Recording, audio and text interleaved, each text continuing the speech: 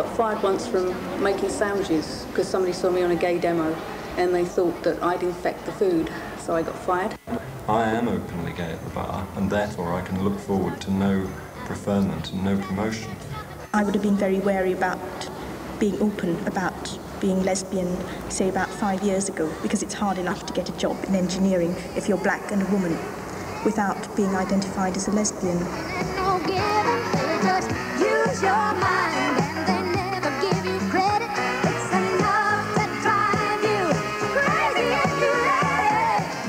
I'd tell them that I had a boyfriend. He was actually a boyfriend of mine from about a year ago. So I kept up with that, yeah. I personally have to survive, and to do that I have to work. And if I can't come out at work, be out at work, then I wouldn't be out at work. I think I've had a much better understanding since I've been open at work. You're just a step on the boss man's ladder, but you got dreams he'll never take away. In the same boat with a lot of your friends, waiting for the day your ship will come in and the tide's gonna turn and it's all gonna roll your way. Working 9 to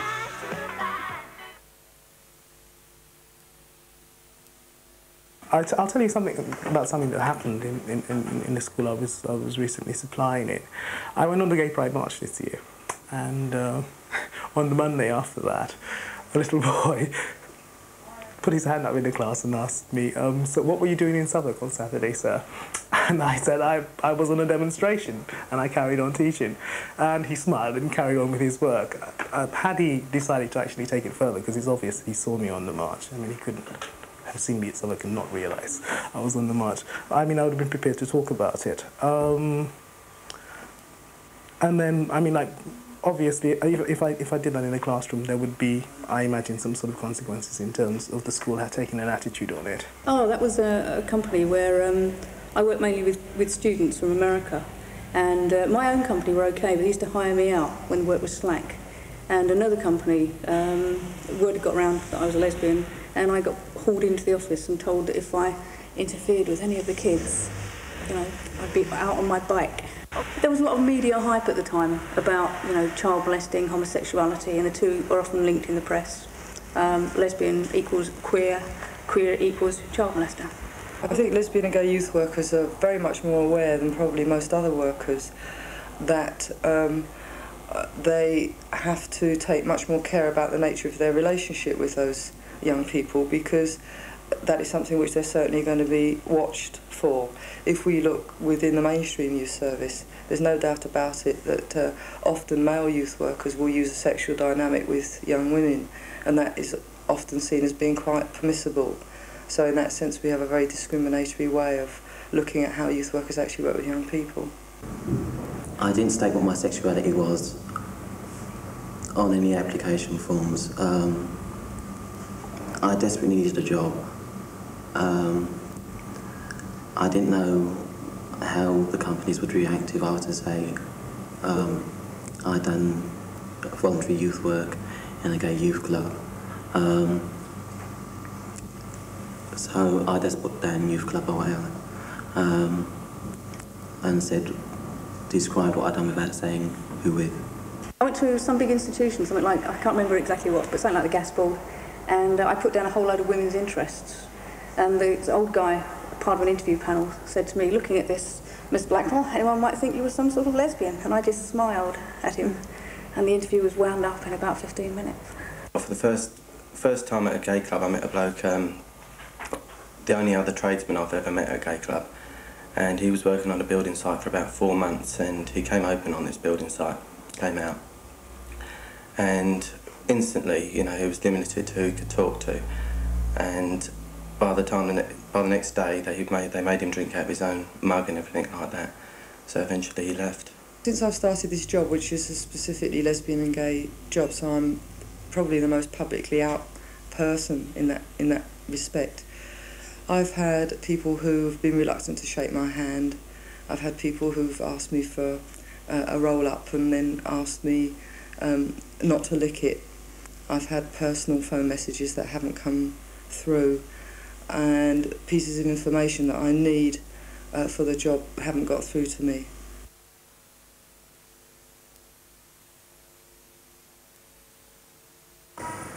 I would say that the attitude of the law to lesbians and to gay men is at best negative and at worst blatantly hostile. Quite specifically, it doesn't give any positive protection to lesbians and gay men against discrimination that employers might exercise against such employees on the ground of their sexual orientation. Yes, 10 years ago I'd enrolled in a management trainee course at British Home Stores, and I was working at their Worthing store. I was also involved with the campaign for homosexual equality in Brighton, and with Southern Television, CHE had made a small programme about being gay and living in Brighton. I'd been with British Home Stores 5 days. The Friday night the programme was shown. Saturday morning I was called in to see the management, and their initial decision was to suspend me on full pay while they took some inquiries. They had apparently received complaints, this is the story I was told, following from my appearance on this television programme. I was given a date to go and see the management, the head office in London, which was the following week. In the meanwhile, the campaign for homosexual equality throughout the country started to mobilise. First of all, we had pickets at the Brighton and the Worthing stores, and then there were pickets throughout the country, and including quite a large demonstration here in London at the Oxford Street store, British Home Stores. Tony Whitehead approached us because he worked at British Home Stores and had been seen on a TV documentary on gay rights, and they were proposing to sack him. I went along with him to the headquarters of British Home Stores, but they absolutely flatly refused to allow me in. So he did go in on his own, and they bullied him and actually apparently sat in front of the door so that he couldn't get out, and eventually he felt forced to resign. Ultimately, I was given an ultimatum that I had to accept a posting to another store and also not become involved publicly in gay work again. They said it didn't matter at all about my private life. That was not to be identified in the media or in any local campaigning group. They offered me, I think it was Scunthorpe, and I felt totally unable to accept these terms and conditions, and I resigned, worn out, exhausted, and very upset. Well, I think the first thing to do if you're facing discrimination is don't panic. And for instance, if you're asked to resign, don't resign, do get legal advice and approach your union, find out what's what, get hold of the NCCL, get hold of gay organisations and get proper advice. Try, if they are discriminating, try and get it in writing, because then it's often possible to fight cases.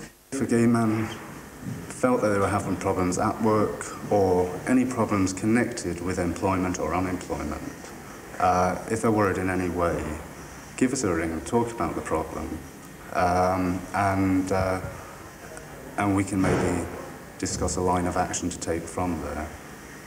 It's always a good idea to discuss the issue first, because unless you're filled in with what to do, you can often end up making mistakes and think afterwards, well, I wish someone had told me I should have done this or that.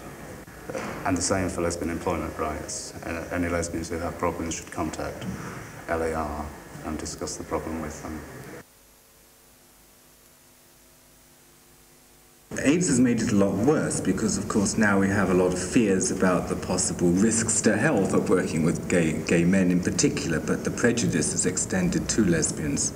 Of course, it's absurd, but given the current employment law, it's very, very difficult to fight that. Although there's no Act of Parliament outlawing discrimination on the basis of sexual orientation, if, for instance, you've been in the same job for over a year and you're then dismissed, say, for something to do with being gay, you can sue for unfair dismissal. The problem with industrial tribunals is that the higher courts have interpreted employment protection laws in an incredibly narrow way. For example, unfair dismissal law is not judged from the point of view of whether or not the dismissal is unfair on the employee, but the tribunal has to ask the question, has the employer acted in a way that any reasonable employer would have acted in?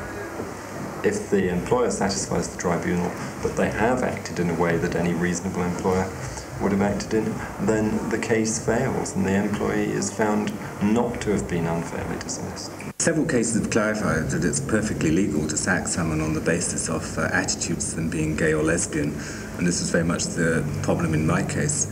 It was not that my work record was inadequate, I'd done pretty well in the few days I'd been there, but it was simply that I was identified as being gay, and that the staff at the store felt that was sufficient in itself for them to get rid of me. Not all cases are going to be one. There was the case, for instance, of Louise Boychuk, who was a lesbian who wore a gay badge at work and was dismissed because of the gay badge. No two ways about it. It wasn't to do with her work. And we took that to an industrial tribunal, and she lost, and then we took it to an employment appeal tribunal, and again she lost on the basis of, not that it was a gay badge, but that it was a badge which reasonably might have caused offence. Now, I mean, they couldn't produce anybody at all that had been offended. No person refused to buy insurance because she was wearing a gay badge. But they said that that might have caused, might have caused offence, and therefore it was reasonable to sack her. But don't be too depressed by that, because I say there are other cases which have been won, and really NCCL in particular is looking for good employment cases to test that law and actually get things changed.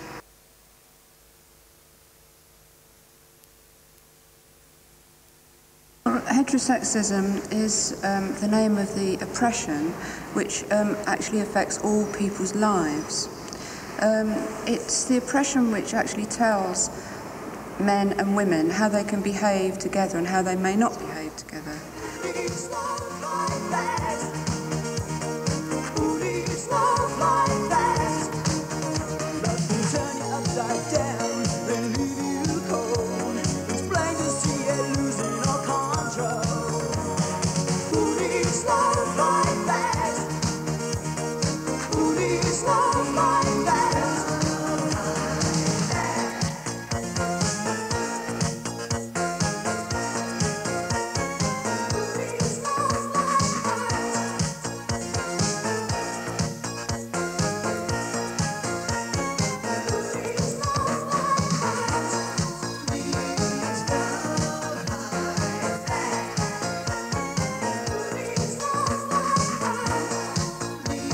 One important thing that happens to people who don't necessarily identify as lesbians and gay men, but who may have feelings of affection or closeness towards people of their same gender, is that they're absolutely terrified to express these feelings or even to have those feelings. And the threat of being labelled lesbian or gay is almost as bad as actually being lesbian or gay, and causes people to distance themselves from people of the same gender, which is a very great shame for the majority of the world's population. And that's why gay liberation is an issue for everybody, not just lesbians and gay men. It is true that lesbians and gay men are on the sharp end of heterosexism in that they get special punishments for refusing to live as heterosexuals. But it could also be said that lesbians and gay men are survivors of heterosexism because they're the very people who've actually refused for one reason or another, whether they were born that way, whether they grew that way for a political decision, or whatever the theories inflicted on us by heterosexuals. They're the people who've survived and have refused to live as heterosexuals. I think heterosexism is the name of the whole oppression, and anti-lesbianism and homophobia are part of that oppression. They're certainly not the whole thing. Homophobia is the fear of same-sex love and people who practice it. It can be shown in various different ways. For instance, a lot of men in Britain are scared of showing any kind of affection to other men. They won't touch another man except in a fight. Anti-lesbianism, I think, is also linked with a fear of women being independent of men. Of course, in other cultures, it may be different. For instance, in the country where I was born, men can walk down the street holding hands. That's socially acceptable. And again, women can show perhaps more affection than is socially acceptable here. But you are expected to get married unless you live in a large city or you're a monk or nun. I was definitely frightened of being even accused of being gay. If you was to accuse someone who was keeping up this macho image of being gay, I mean, they could get really aggressive. without a doubt they become violent. I mean, I've seen it. I've seen someone call another person, you know, a puff or something like that, and instantly he's turned around and got a kick for it, and the person who said it was only joking, you know, and it was a joke, and obviously a joke to everybody. Oh yeah, one time I put this pair of jeans on to go home, and I was standing by the reception, and one of them grabbed between my legs and went, "Oh, I thought I saw a bulge." That was the last thing she said. There was actually, but it was just my cheeks. I don't think it's at all easy for a lesbian or a gay man to come out at work, at the bar. Barristers are no different from any other group of working people in that sense, and the hostility of barristers to lesbians and gays is as marked as any. And like any group of working men, you'll find any group of male barristers, when they get together, will express their anti-gay hostility in crude and extremely unpleasant terms, on the assumption that you go along with that, and also, obviously, as a means of asserting their own heterosexuality, or proving their own heterosexuality. Well, I just think it's what they think they have to live up to, that they've got to be assured and authoritative all the time, know what they're doing, make sure they do it properly, and they've got to have a certain kind of status that they have to live up to, especially regarding women and sort of sexual activities. They're often vying with each other about who sort of goes out most and that sort of thing, what sort of relationships they have, and how sophisticated they are in their tastes, kind of thing, as far as women go. You know, what you see on TV and films and adverts and everything, what you read in the newspapers and all the general media, it sort of perpetrates this idea of heterosexuality and how that should be performed and sort of created in society. And I think they're just, without really realising it, they're totally influenced by that. Well, there have been two major reports, investigations done recently on the representation of lesbians and gay men. There was one done about broadcasting called Gays and Broadcasting, and there was another one done by the Campaign for Press and Broadcasting Freedom about printed media. And both of those reports showed overwhelmingly that there was a reasonable number of references to gay men, almost all in the context of AIDS, or as some kind of pathetic, tragic figure, or as some kind of figure of fun, kind of limp-wristed camp figure. Both reports show practically no mentions of lesbians at all.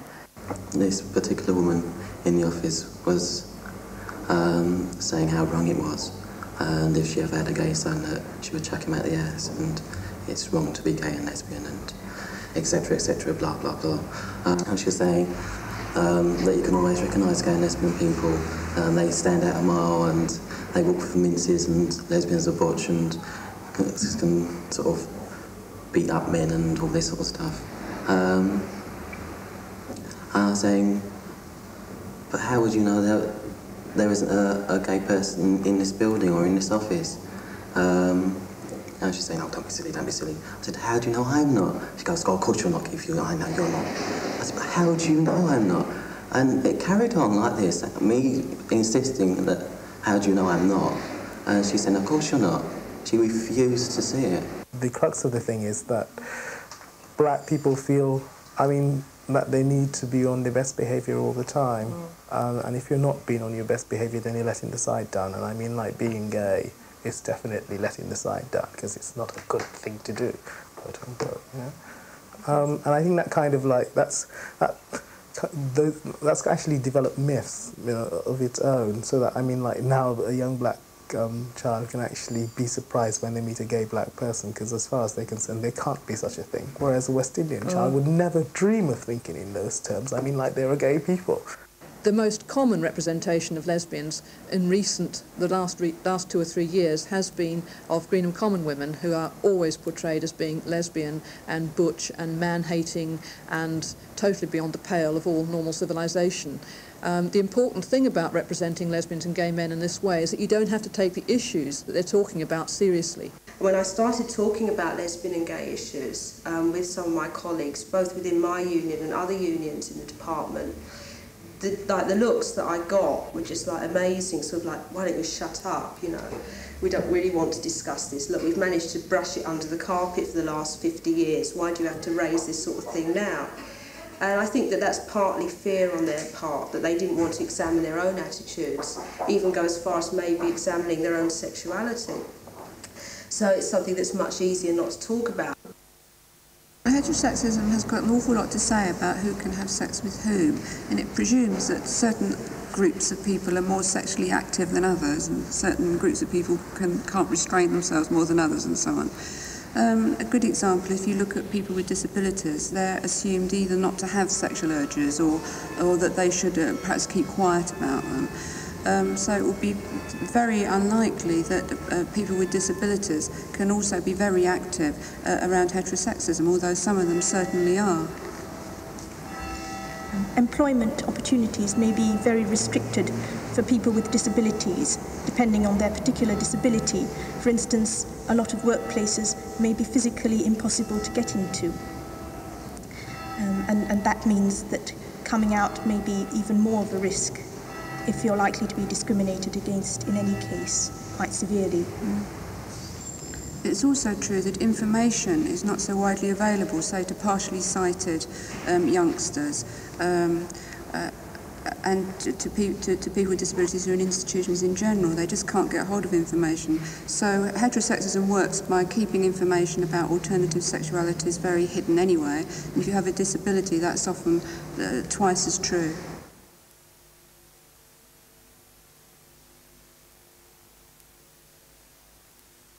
Well, obviously the thing is to actually come out and sort of say you're gay and let them sort of judge for themselves what sort of person you are.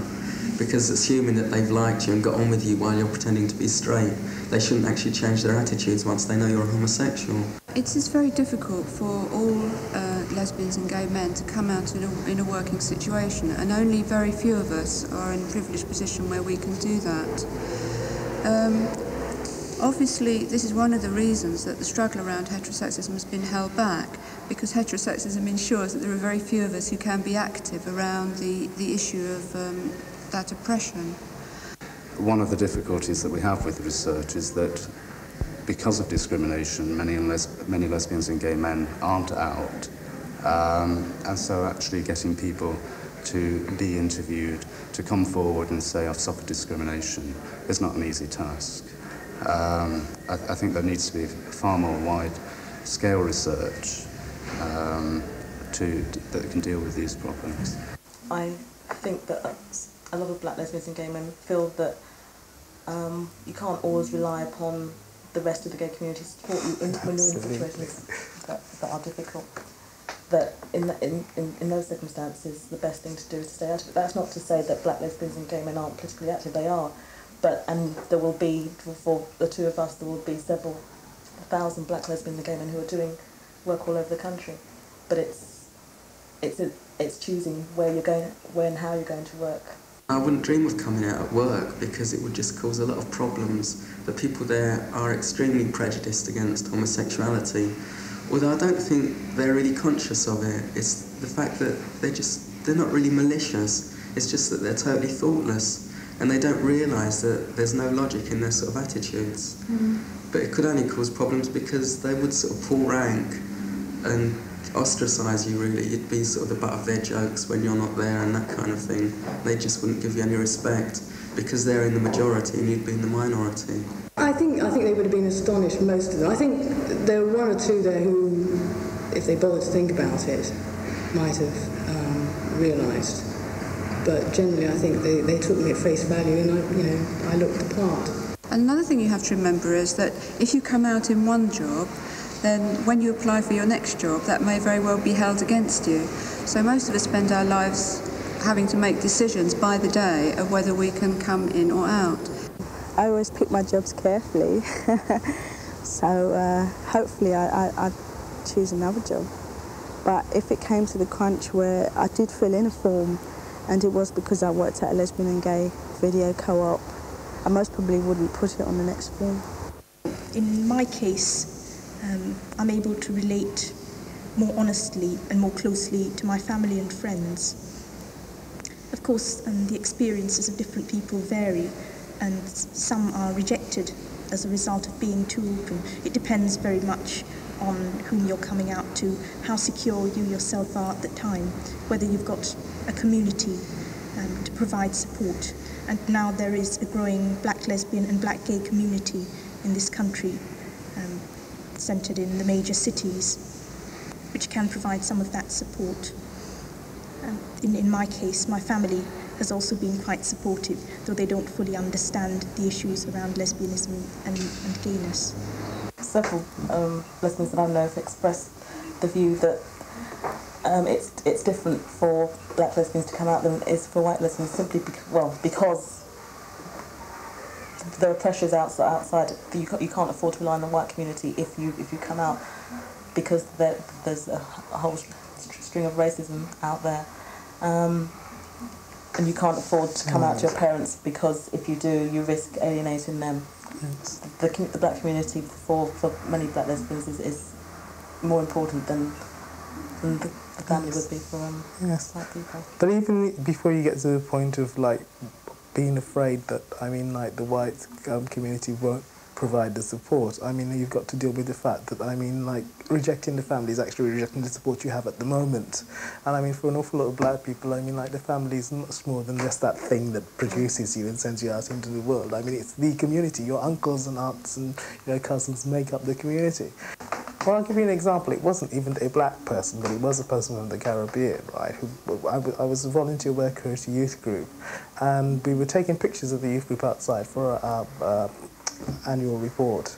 And a black woman came down the road, and this kid freaked, and I thought he was being ridiculous. And he turned around to me and said, "You never know who they know," and that's very much true for black people, because if you're a small minority scattered all over the place, it's very important to know who you're dealing with, whose son this is, whose daughter this is, where you come from, etc., etc., etc. And you never do know. I wouldn't have been able to make contact with anyone who at least who I thought was gay there. I didn't feel able to. I think the only way it might have arisen would have been if I'd, say, seen them out somewhere, in a gay bar or something like that. But they, I think they wouldn't have liked it if I said anything to them at work. It sort of makes it like a conspiracy. You've been part of the conspiracy in the heterosexual sort of sexism. Like, you've been going along with all the attitudes that, well, it's taken for granted that you're a heterosexual unless you actually openly state and confess, kind of thing. And so I felt sort of guilty almost that when I was going to tell them, they're suddenly going to realise that I've been lying all the time. And perhaps if in the past they have made the odd thoughtless joke, that perhaps they're going to sort of realise and sort of feel embarrassed about that. And, it's almost as if it's your responsibility for their guilt, when as really it's just the state of the society we live in, that people take so much for granted without questioning. When people heard what had happened, several people would come out to me and say, "This is a real shame, we feel really sorry." But no one on the staff was prepared to actually stand up and confront the management or speak openly about this. I've definitely become closer to my workmates than before I was open. Some of them would defend me before I even have a chance to defend myself, should anyone say anything against gays or anything like that. Well, the management's attitude to me being gay seems to be very good. Probably, again, because they actually know who I am, which is more than what they could say for most of their workers. Although I can't be out all the time, the fact that I am out and can live openly as a lesbian among other lesbians, and has meant obviously that I can be myself, which is after all a basic human right, and also that I've now begun to realise that there are very strong political reasons for working around this particular issue. And anyway, there's a great thrill always to know that I wasn't sucked into heterosexism.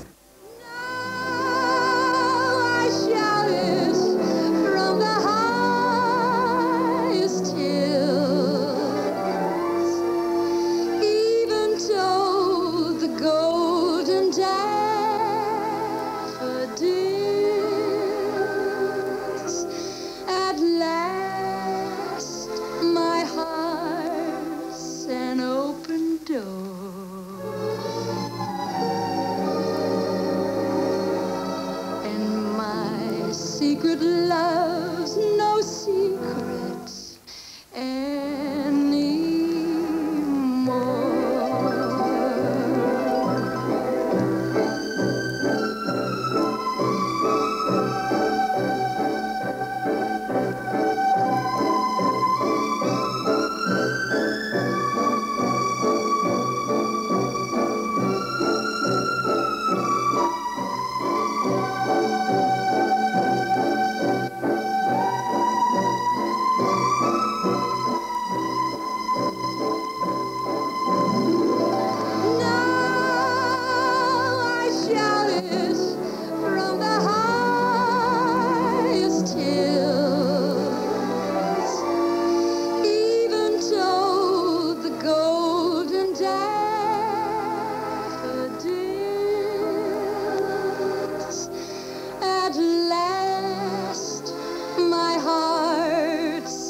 Open door.